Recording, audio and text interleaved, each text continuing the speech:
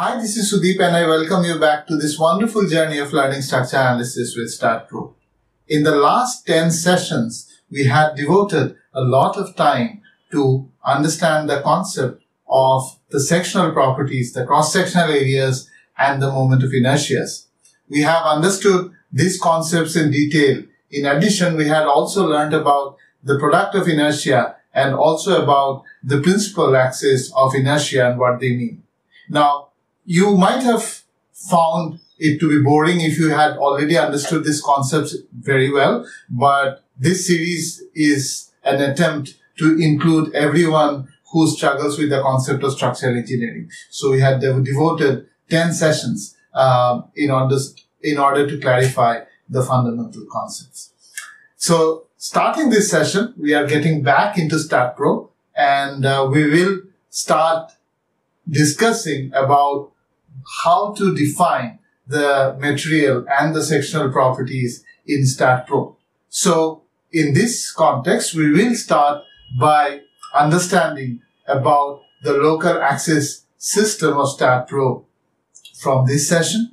But before we do that, please do take a moment to hit the subscribe button if you are new to this channel.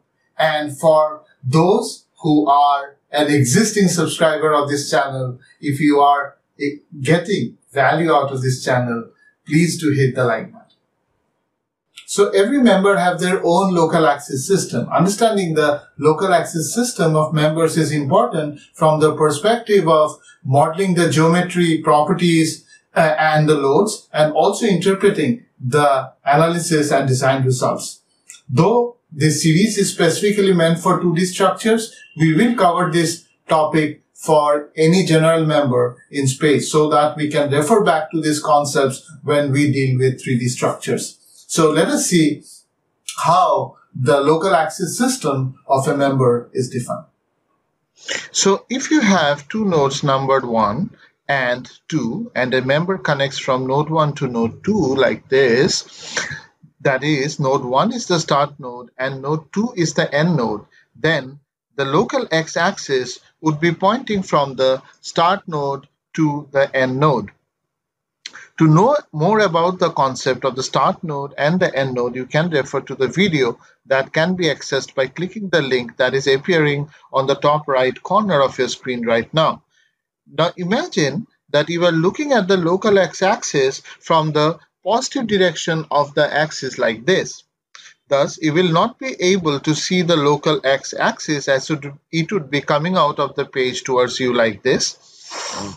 So, you will be able to see the local y and the local z-axis like this. Now, I have purposely aligned the local y and local z-axis along the vertical and the horizontal directions, and I call the vertical direction as the 0-degree line for local y and the horizontal line as the 0-degree line for local z-axis. So in short, we are saying that local y and local z are at 0 degrees at this point. However, it is not necessary that we will always see the local y and local z along the vertical and horizontal directions or at their 0-degree positions. But why? To understand this, let us go back to the right-hand thumb rule that we had discussed at the inception of the series. You can quickly access that session by clicking on the link that is appearing on the screen right now. However, let us quickly rediscuss the concept once again. The first thing that we would need to understand is that the local x, local y, and local z are mutually perpendicular to each other like this. Thus, the angle between all these lines are 90 degrees.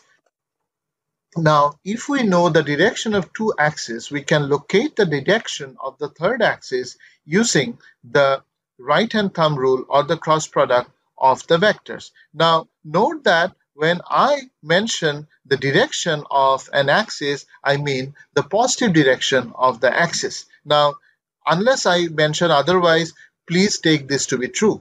We can understand this concept of how to locate a third vector from the known position of the two vectors using a simple illustration. Now, the cross product of local x vector to local y vector will give the local z vector.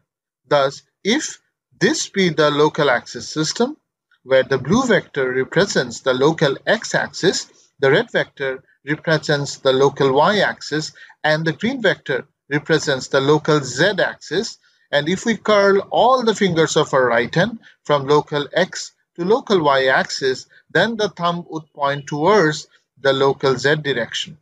Again, the cross product of local y to local z vector will give the local x vector. Thus, if we curl the fingers of our right hand from local y to local z axis like this, the thumb would point towards the local x axis. And finally, the cross product from local z to local x will give the local y. Thus, if we curl the fingers of our right hand from local z to local x-axis like this, the thumb would point towards the direction of the local y-axis. So again, if we look at the local axis system from the positive direction of the local x-axis, the local y along its 0-degree line or the vertical line and the local z along its 0-degree line or the horizontal line satisfies the condition of being mutually perpendicular to each other and also satisfies the right-hand thumb rule.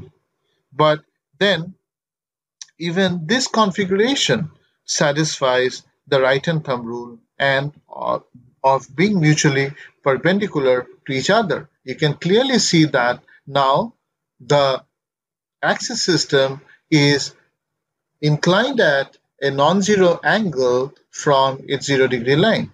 And even this configuration is equally valid and this. So all of these configurations with an inclination from 0 degree to 360 degrees from the 0-degree line satisfies the condition of being mutually perpendicular to each other and also satisfies the right-hand thumb rule. So then when we define a member in STAAD.Pro, we definitely know the direction of the local x-axis being defined from the start node to the end node of the member. However, we are confused about the local y and the local z-axis, as there can be so many possible configurations for a defined direction of the local x-axis. So this default configuration of the local axis system as a whole is called the beta 0 configuration in STAAD.Pro, and we intend to discuss this in more details in the next couple of episodes. Now let us see how we can display the local axis orientation of members within STAAD.Pro. So we go back to the model that we had created in a couple of our last sessions, the model of the goalpost ring. To display the local axis orientation of the members in the model, we right-click, go to Labels, and check in the checkbox besides beam orientation. So we do that, and also note that the hotkey for the beam orientation is the letter O. Now, you might remember that we had discussed about the hotkeys in connection to displaying the node numbers and member numbers in one of our last session. In case you do not remember that, you can access that session by clicking on the link that is appearing on the screen above. A hotkey is something which you press along with the shift key to achieve the same task quickly as a shortcut instead of going to the labels option and clicking on the required checkbox. Now let us click on apply and OK. Now we can see that the local axis system is displayed for each individual members. The local x-axis is displayed in blue and is defined from the start node to the end node. Now let us switch on the beam numbers by pressing Shift plus B, and also switch on the node numbers by pressing Shift plus N. And now we can see that beam number 1, if we go to the member incidences box here, we can see that beam 1 is created between node 1 and node 2, and thus the local x-axis, which is displayed in blue color, is pointing from node 1 to node 2. For member number 2, we can see that it is created from the node 2 as the start node to node 3, which is the end node, and thus the local x-axis is pointing from node 2 to node 3. And finally, for member 3, we find that it is created from node 3 to node 4, and thus the local x-axis is pointing towards node 4 from node 3. The local y-axis is displayed in red and the local z-axis is displayed in green. And yes, just to restate, each member would have its own local axis system. Now, if you click on Shift plus O, the member local axis system would disappear like this.